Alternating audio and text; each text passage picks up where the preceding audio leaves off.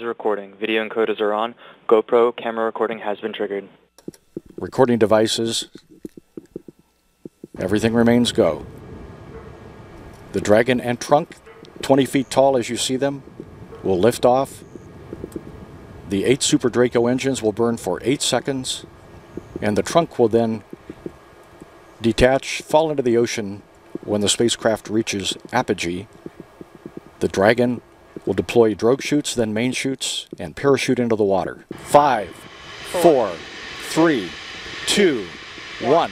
Launch. And we have ignition. The Super Dracos have ignited and are pushing the Crew Dragon off the pad. Burn up. Engines shut 50 down. meters per second.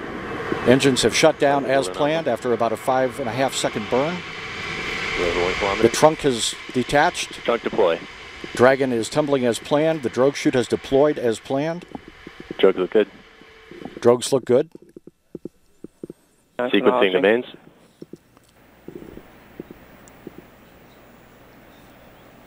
Downrange distance. Main parachutes, all 3 have opened.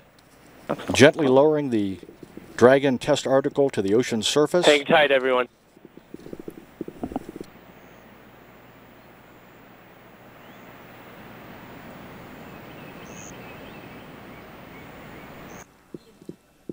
Spacecraft gently being lowered to the Atlantic Ocean.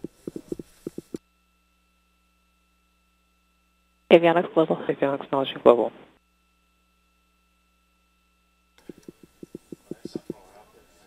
And we have splashdown. The Crew Dragon test article has splashed down just offshore from Cape Canaveral Air Force Station in Florida. This view from Dragon. Dragon is in water landing.